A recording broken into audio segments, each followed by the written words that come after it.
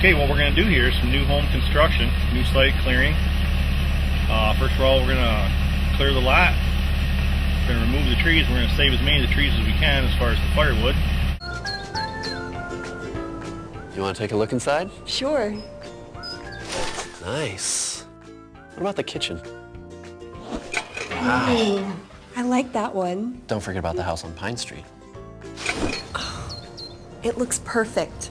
Want the big picture? Start your home search at realestate.com. Nice big pictures so you get a better view of every home on the market. Realestate.com. Picture your home here. You must get that all the time, don't you? Yeah. People coming up to you. Isn't that lovely? So somebody say they loved your music, they learnt to play it on the guitar. Yeah, sweet. These ceilings are amazing. Yeah. It's extraordinary, isn't it? Yeah, it's incredible.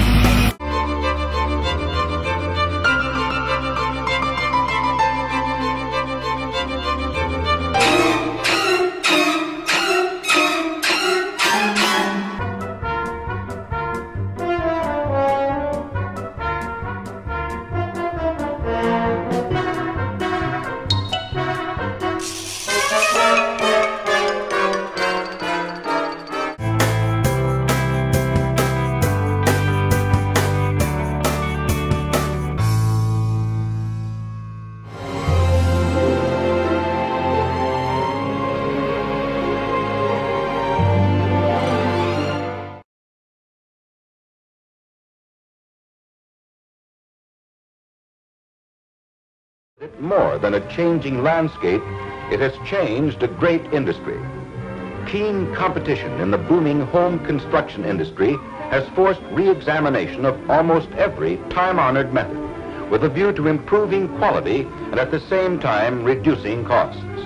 Ignored humanity in the building of our places and our public spaces for the last 40 years.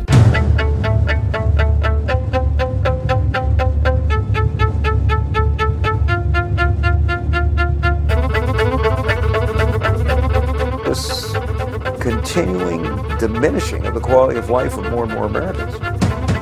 And we fundamentally have to change our approach to this. The human being has to be the essential planning component and the scale around which everything is measured, not the automobile. Waste, and a lot of it. Millions of tons of construction waste is generated each year. Most is not properly disposed of and is threatening the environment. In Beijing, 40 million tons of construction waste is produced every year.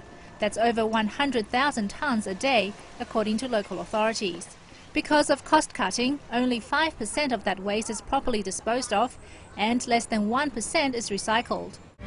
All of these materials have been adapted for sidewall use for hundreds of years. But suppose we look at a material designed especially for sidewalls. These sidewalls have no limitation as to style, size, or geographical location. People don't have the equality and natural life cycle that nature does. Instead, the egoism of the individual is all that matters.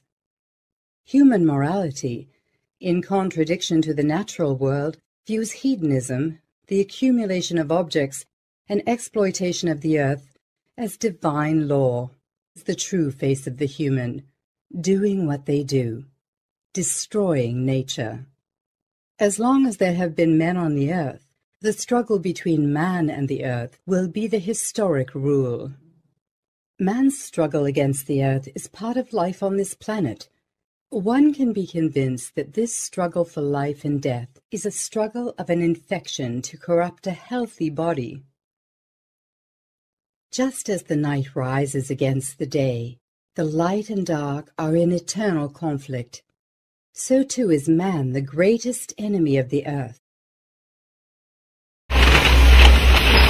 Okay, here we are we got about 15 hours into our project. Sitting here waiting for the truck. Nice morning, picking up some debris along the drive and trimming a few little trees, and there you go. Site clearing, lickety split.